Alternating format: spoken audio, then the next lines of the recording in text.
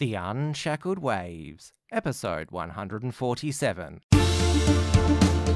Broadcasting from Melbourne, Australia, this is The Unshackled Waves with Tim Wills, brought to you by theunshackled.net.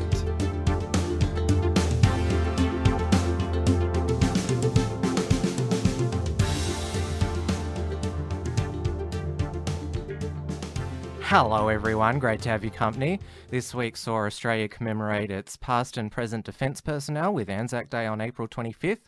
However, this sacred day on Australia's calendar is the left's latest target of abuse and protest. The National Disability Insurance Scheme was back in the news after Treasurer Scott Morrison announced he would not be hiking the Medicare Levy by 0.5% to help fund it. The world was heartbroken this week by the tragedy of British infant Alfie who died after his life support was withdrawn against the wishes of his parents. And peace on the Korean Peninsula is now a real possibility with an historic meeting between the leaders of North and South Korea. To discuss it all, I'm joined by the Unshackled's new political editor, Michael Smythe. Michael, welcome back to the show. Thank you, Tim. Now, you're officially part of the Unshackled editorial team as our political editor, so we'll be seeing and hearing from you a lot more. I look forward to it. Now, ANZAC Day was on April 25th, which was a Wednesday this year, and I thought it would be good to reflect upon the day. Now, I'd say it's as big as Australia Day in terms of a day of national significance, and the ANZAC commemorations, the dawn services, the parades, they're all still well attended, and it's still considered sacrosanct, but as with Australia Day, it's the left, they have to tear down our national institutions. Their argument about ANZAC Day is that glorifies war, does not recognise the Aboriginal frontier wars, and there was almost a competition between leftist commentators to see who could be the most offensive. We had probably Catharine Devaney, who I call Catharine Deviant. She called it Bogan Halloween, saying, it doesn't really take much courage, or it's dangerous being in the armed forces.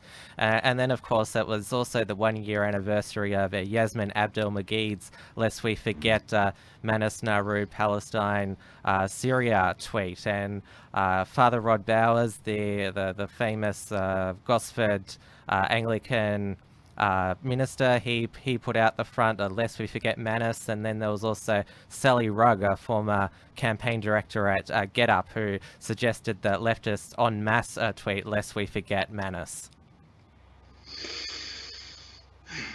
Yes, I heard about that. I heard a lot about that, and I was furious. I'm thinking to myself, this is absolutely disrespectful. The thing is, we don't celebrate ANZAC, we don't commemorate, rather, ANZAC Day to glorify war. In fact, it's the very opposite.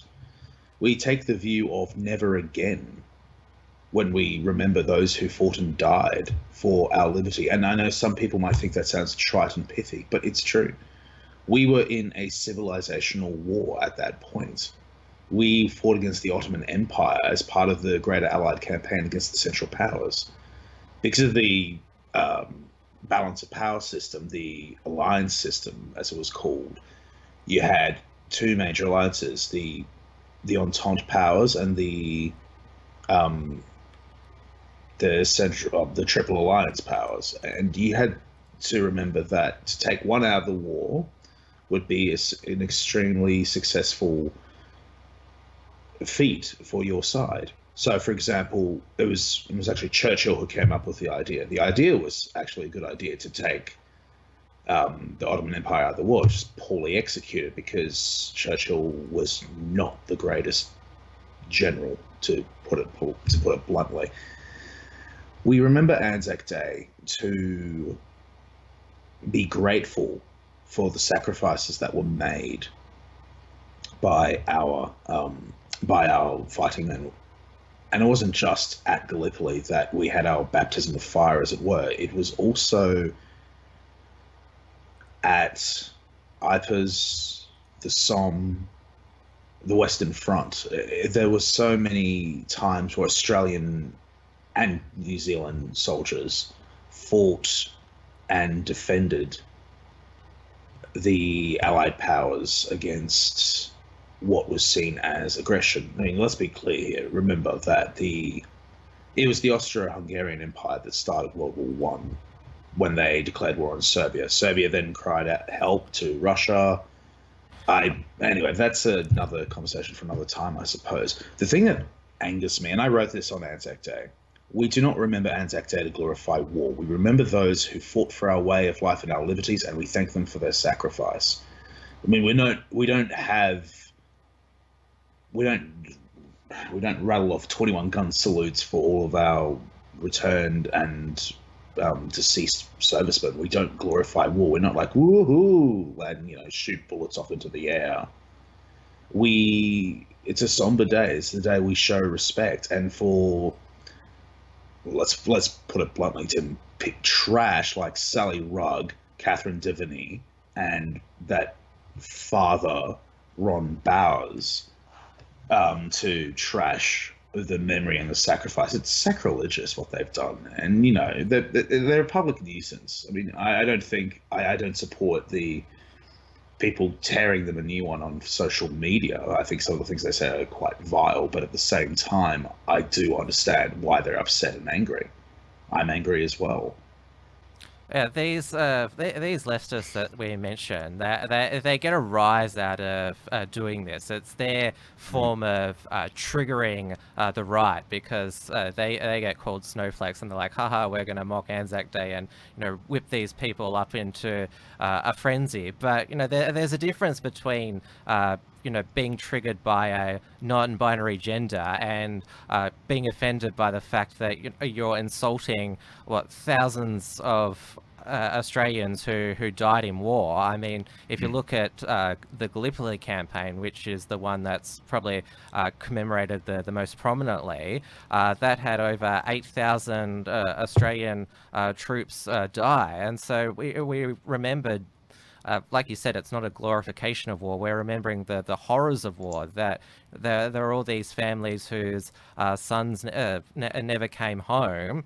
And it's important for us to, reflect just how dangerous war is. We're not actually, not all of us are celebrating war as a necessity, but that is what we had to do at times.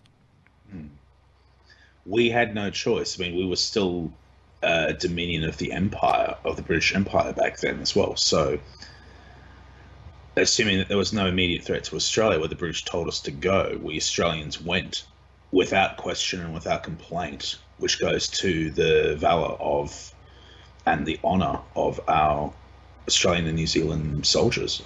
Now, Anzac Day marches and ceremonies, they have to have extra security now because of, sadly, terrorist threats and also car attacks. There's bollards were a feature in Sydney and Melbourne. So at a time when one of the reasons we commemorate Anzac Day is to celebrate our freedoms, we find that we've still got all this security to protect us from attacks, and it seems like when you think about it, we're not as free as we think we are. That's definitely seeming the case. We've got a lot of opportunistic people who are taking advantage of the liberties we have to try and encroach upon and even eventually repress those liberties. So they engage in acts of terror. I mean, there was a scare a few years ago where there was some I think it was a teenager, he and a couple of others were planning to blow up the Anzac Day celebrations in Sydney or Melbourne, and it was horrific. I mean, it's not something that, terrorist attacks are always horrible. The fact is, our secret services do a lot of good work in protecting our country from prospective terrorist attacks. The number of terrorist attacks that they have thwarted, we will probably never know just how many they've actually successfully thwarted, because you only ever hear about the ones that they don't manage to thwart. The thing is, if we can't, you're right, Tim. If we can't celebrate and congregate freely to celebrate, the sacrifice of our men and women who fought for us, then are we actually free? Or are we as free as we think we are? Now, what also happened on Anzac Day late in the day is that a key budget announcement was leaked to the media. That was Treasurer Scott Morrison is scrapping the proposed 0.5 increase in the Medicare Levy, which would have raised $8 billion to fund the National Disability Insurance Scheme. Morrison claimed that the NDIS, as it's known for short, is fully funded. He found budget savings and revenue elsewhere. It'll cost $22 billion per year, and it'll have 50,000 employees administering it. It was introduced in the dying days of the Gillard government. Julia Gillard tried to lock in the incoming Abbott government with as much spending as possible, and she also increased the Medicare levy at the time from 1.5% to 2%.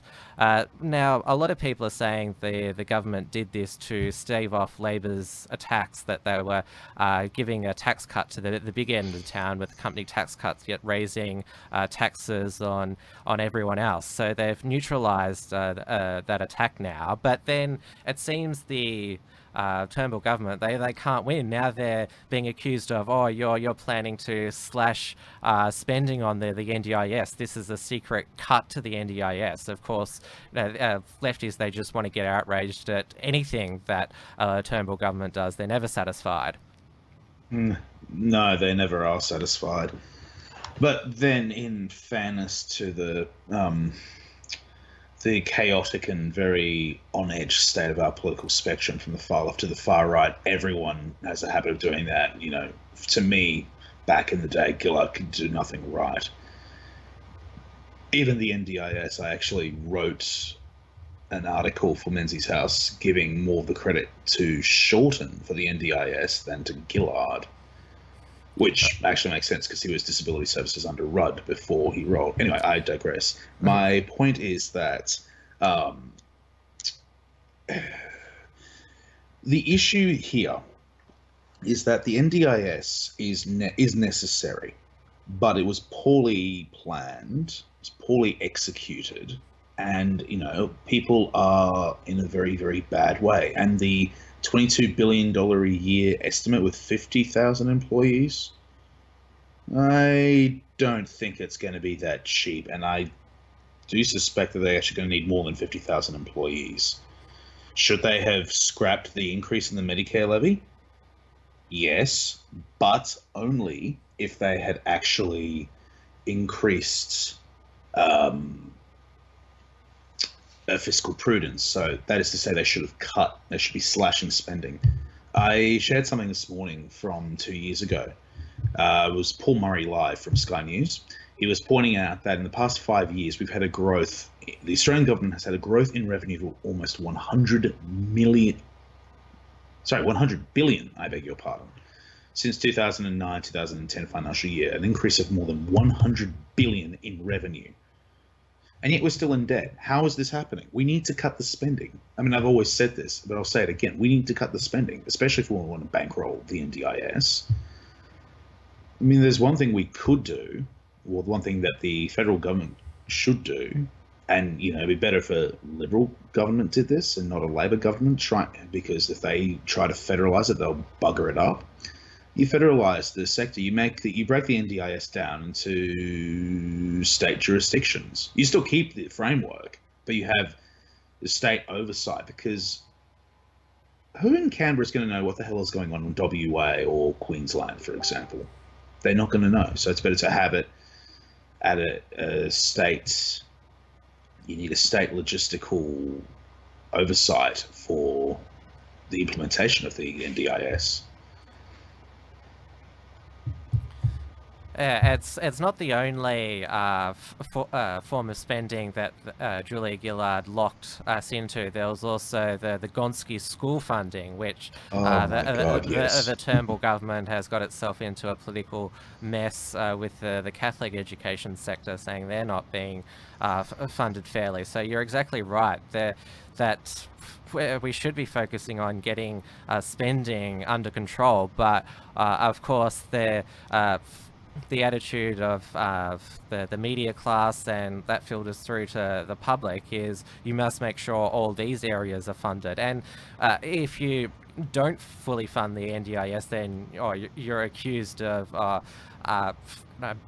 insulting disabled people, and people carry on like we never looked after the disabled before the National Disability Insurance Scheme was announced, which actually this week Kevin Rudd claimed credit for because it came out of his 2020 summit, which he was insulted that Andrew Bolt claimed that nothing ever came out of it. So yeah, the Turnbull government is basically scared of the politics, given that they are so already far behind in the polls, that they don't want to give Labor any more ammunition to attack them, that you want to screw over the vulnerable and you only care about the rich. Yeah, well, the thing is, the NDIS is always going to be a political football. I mean, Rudd's of course going to take umbrage at Bolt, because Bolt never liked Rudd. That much is obvious. He hated Gillard far more, but still, that's not really hard. The thing with the not just the NDIS, but also other spending that was introduced with the intention of leaving a trap for the next incoming government, that happens a lot more than you might think. So, for example, even John Howard did it in 2007 for Kevin Rudd, left some budget things that had to be corrected. Still wouldn't have put us into deficit, granted, but it was still a trap there that was left for them. Gillard had done the same in case Tony Abbott beat her in 2010, and Rudd successfully did the same, continuing on from Gillard's great work, hear my sarcasm, in 2013 with that budget.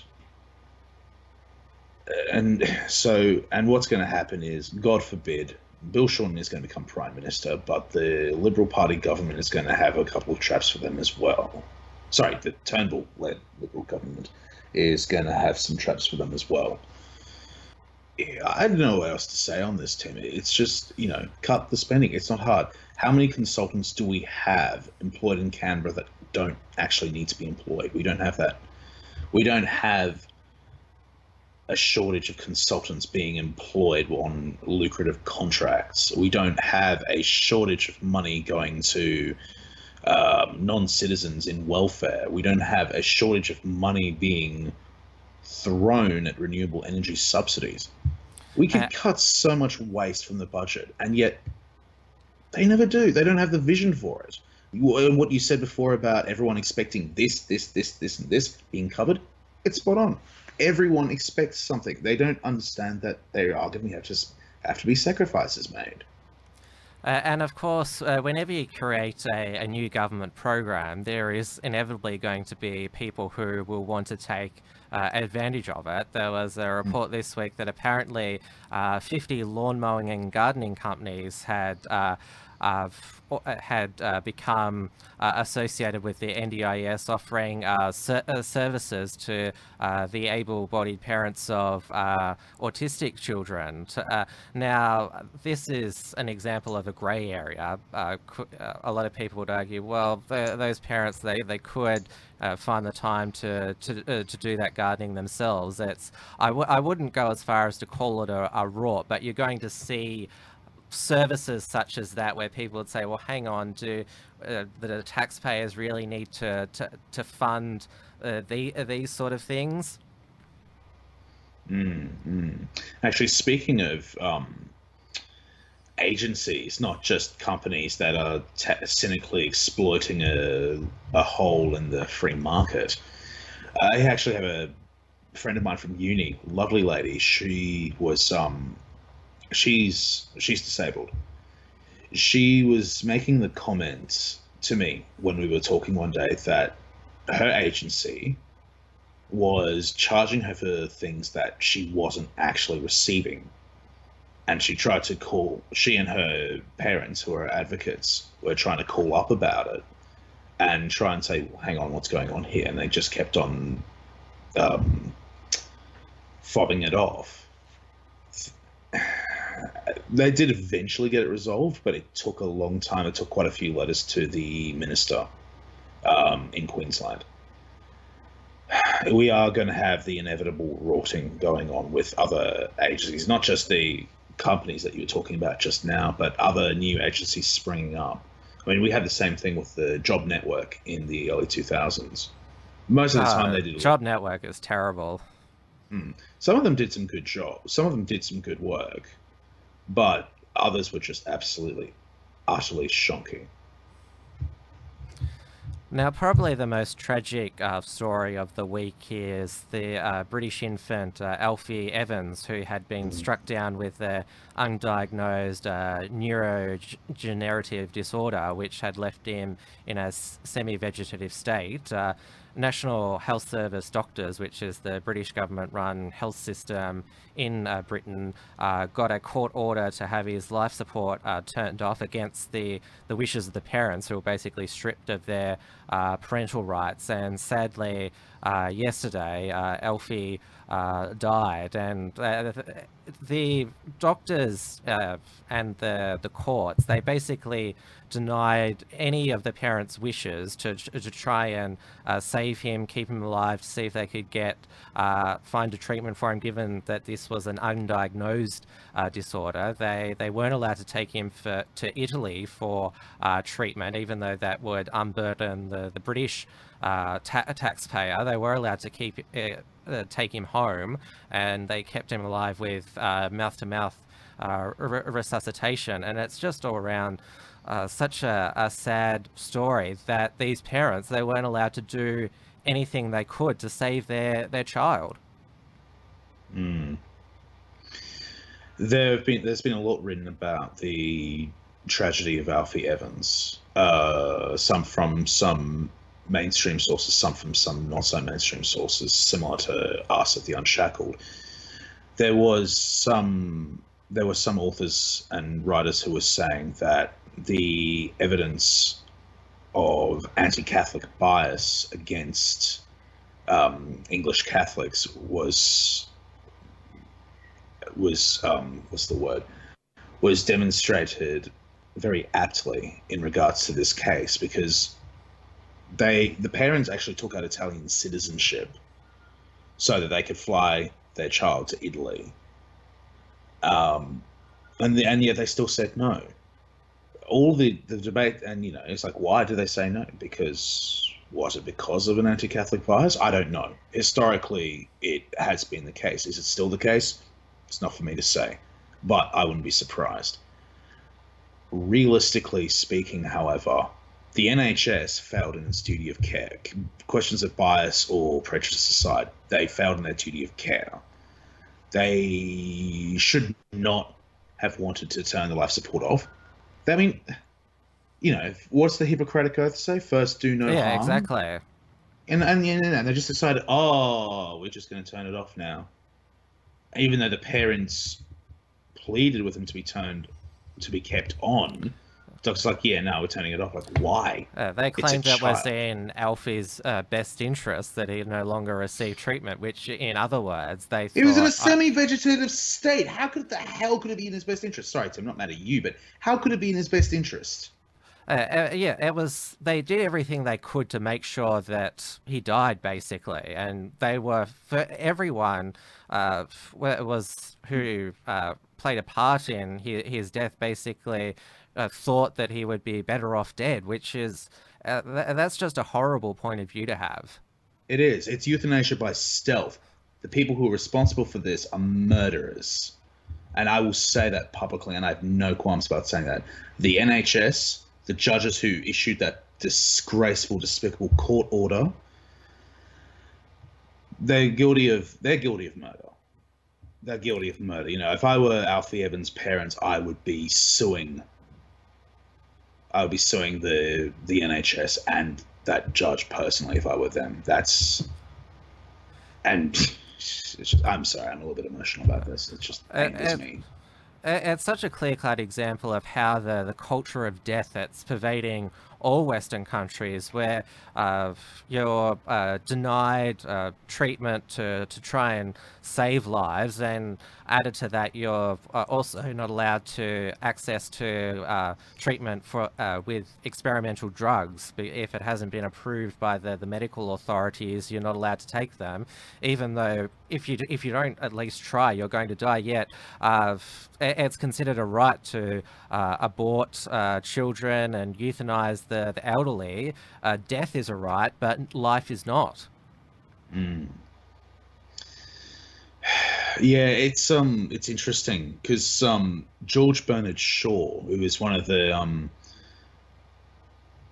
was he one of the founders of the Fabian Society? I believe he was one of the founders of the Fabian Society in the United Kingdom. If not, he was at least one of the most prominent members. He actually did a video where he actually did a recording, very, very old recording, saying, you know, we will occasionally bring people once a year or once every 5 years and say, sir or madam, would you kindly justify your existence? And if you can't justify your existence, then we will liquidate you. That was basically the gist of that video. I'll find it to you and send it to you later. But the thing is, this is what you'd expect from a monolithic state with big government, the ability to, with impunity, decide who lives and who dies. You know, he was in a semi-vegetative state. He wasn't even in a full vegetative state. He was just in a semi-vegetative vegetative state. And the NHS is horrendously flawed. I mean, my aunt's in the UK, and she has to have private health insurance because the NHS just sucks. Yeah, it was a perfect example of why socialized medicine is not the best system, because the government, because they pay for all the healthcare, they get to decide who is worthy of treatment and or who is left to die. I mean, death panels, they do exist. They're not called death panels, but there is a group of people who decide, well, we don't think their life is worth saving, so we'll let them go. We're in a free market healthcare system, even if, say, Alfie's parents couldn't afford treatment. I mean, given the outpouring of support for his parents, the fact that there were protests outside the hospital, I mean, the parents would have easily raised enough money to fund Alfie's future treatment. Exactly. But that's the thing, though. It's like you said before, if you have to do it within a certain framework, you do it outside the framework, you're done. So, for example, I mean, this is somewhat of a segue, but, medicinal cannabis, for example, if you rub cannabis oil on them, you can, on a child with epilepsy or cancer or some other horrible, debilitating condition, and the authorities find out about it, it's like, oh, you're breaking the law. Well, what are we supposed to do? Let our child suffer? Clearly, and that's why I said it was euthanasia by stealth. This is introduced euthanasia by stealth. It's, it's doing things their way or no other way. They have what the ancient Romans used to call imperium, power over life and death. And that's horrific. And it's also the further eroding of parental rights, which is, in this case, it was medical treatment, but we're seeing... Oh, sorry, Tim, sorry, I'm going to stop you there. Parental rights have already been eroded. This is just the proof of it. This is just the proof that their parental rights have been eroded in the formerly Great Britain. I mean, it's going to happen. It's going to eventually happen here. I hate to sound like a negative Nancy or a Cassandra of Troy, but this is going to happen here if it hasn't already. Parental rights don't exist in the UK anymore. or they don't exist in Canada. Exactly. Have no say over your child's education, the way they're raised. In Scotland, for example, each child now has a appointed state guardian who makes sure they're being raised right. So it's basically over all aspects of the child's life now that the state makes sure that they're being raised in what they deem the appropriate manner. Raised them in the image of the state. Well, they've already got out of the society. They've got out of the society. They've gotten monarchy out of society for the most part, and they're just working on getting the family out of society. Thus, your state guardians.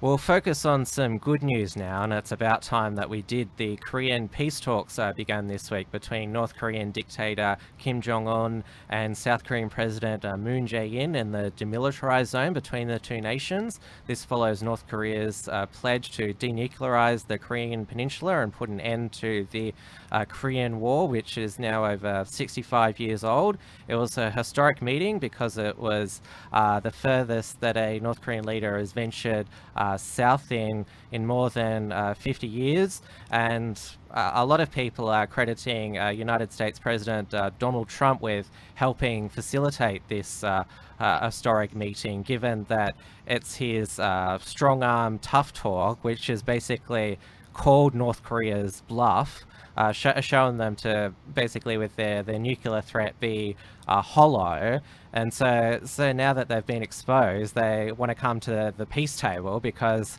they don't want to be destroyed. And so now you have some form of peace looking like it's being taken place, and it's truly marvelous to see. Well, there is some ground for skepticism, though. I hate to be negative Nancy again, but the issue with this is there are some differences. I'll give some background first. The excuse me. In the late 1990s, early 2000s, there was a similar meeting that took place between Kim Jong-il, the previous North Korean dictator, and Kim Dae-jung, who is then the president of South Korea. And at that meeting, Jong-un said, "Let's make history." And they did actually make moves towards peace, but then it eventually fell apart. The difference between that meeting and this week's meeting, which I have to say is actually quite impressive, all things considered, is that the fact that they actually stepped over the border into the other's countries, that is a huge thing, because that didn't even happen in the late 90s, early 2000s. You actually saw them chatting. They're actually quite amicable. They're actually quite friendly with each other, which was surprising. And they actually crack jokes with each other.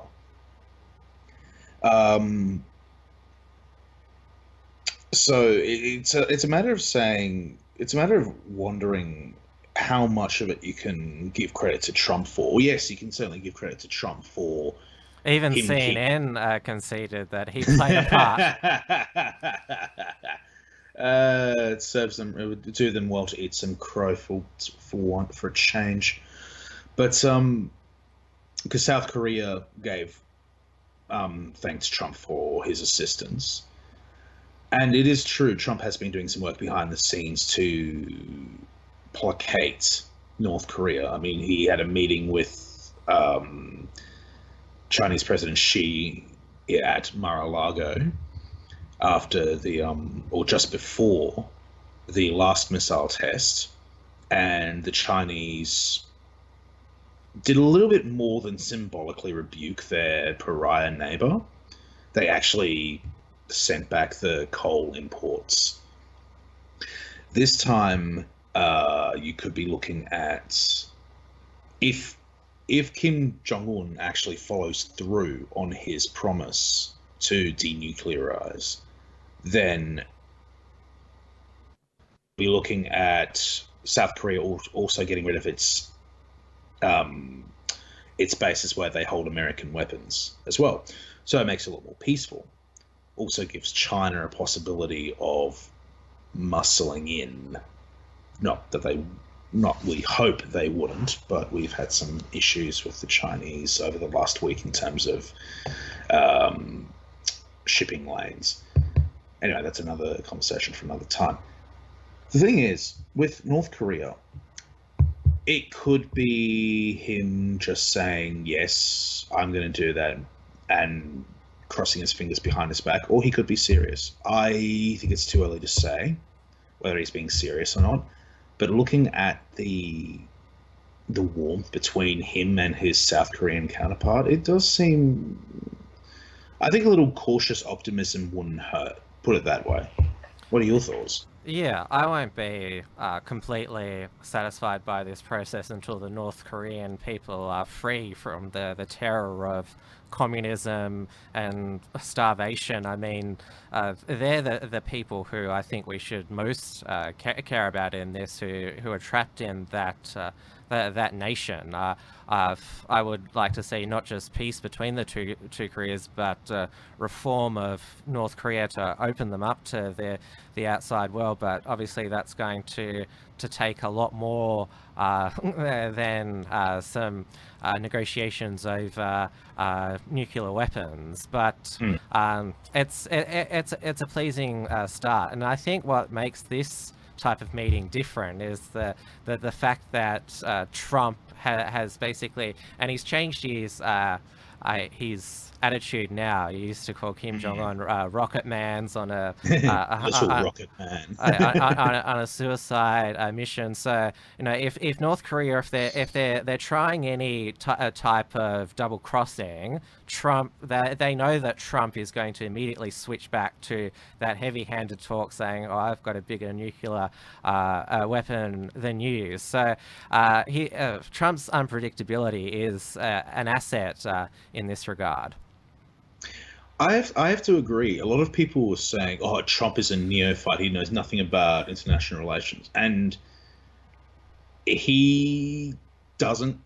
Technically speaking, his critics are correct to say that. But what Trump does know about is international business and domestic businesses around the world. He knows how it works. He knows what to do. He knows how to bargain with different people. I mean, he did read it's going to sound like I'm a Trumpist now when I'm not, but he did write The Art of the Deal, and basically pointing out, how do you win? You think big, you kick ass. Oh, that's another book of his he wrote, and he knows what he's doing in a weird, twisted way.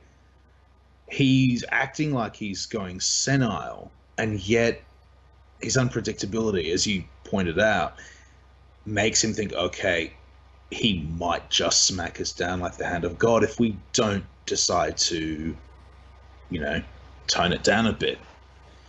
Although it should be pointed out, Gaddafi did a similar thing. He decided to de-weaponize after seeing what happened to Saddam Hussein. Lovely little necktie in Baghdad. So it is possible that Kim Jong-un is deciding to back down because he doesn't know what Trump is going to do next. It's also possible that the process, because another thing that was mentioned in the policy, let me see if I can find it. There was something that was mentioned in the agreement between Presidents Kim and Moon. One of the things they mentioned was the pathway to reconciliation in their own, loosely put, in their own way. So if President Kim were to, actually, no, sorry, that's technically not correct. He's not technically president. Technically, he's just the dear leader. He's not actually president. Yeah. Long story because of the whole Juche system. If he wants to modernize North Korea and protect his own power base and protect the idea of then what he needs to do is he needs to take a leaf out of Deng Xiaoping's book in communist China, or formerly communist China in the 1980s, and start to liberalize the economy. You know, you can I mean, Yeah, if you want to hold on saying to power, before. if you want to liberalize the economy, you don't have to give away political power. Don't do what Gorbachev did. Give them economic freedoms before giving them political freedoms, and you'll hold on to power. I also can't believe the media now saying this meeting between Kim Jong-un and Trump could turn into a disaster because of Trump's unpredictability. Well, Trump is the one who has facilitated this offer of a meeting, and you're exactly correct that Trump, he's a lot smarter than what the media makes out to be. I mean, he wasn't, just some schmo off the street who got elected president. He was a very successful businessman for 40 years who, the reason why he got so far is because he knew how to make good business deals, and that, obviously being, unpredictable, being heavy-handed, he's taken these methods to the presidency, and it's worked. And that's another thing as well, because both Kim Jong-un and Donald Trump are very similar in temperament. They're both unpredictable. They're both very short-tempered.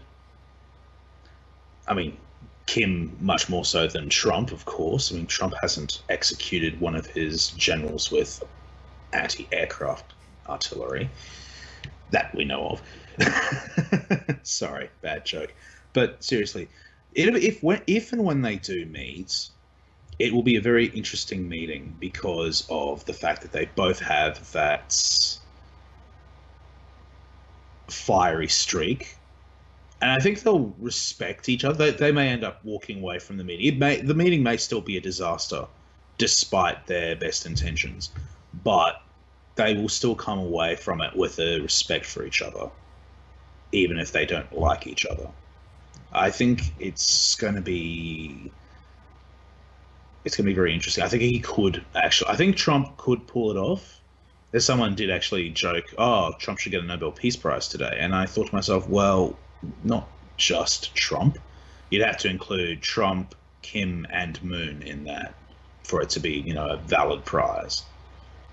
Well, I think both of us are still going to remain cautiously optimistic, but the signs so far are good. But thank you again, Michael, for joining me on the show, and I'm certainly looking forward to working with you more closely in the future. Thank you, Tim. All right, everybody, that's the show for today. Don't forget our friends at LibertyWorks have another upcoming event. It is called A Jew, Muslim and Christian Walk Into a Bar, featuring Avi Yemeni, Imam Tawhidi, and Kerry Smith with Professor James Allen as the Devil's Advocate. It is on Thursday, the 17th of May at 7 p.m. at the Mount Gravatt Bowls Club in Brisbane. Sydney and Melbourne events will be announced shortly. Tickets can be bought by visiting libertyworks.org.au.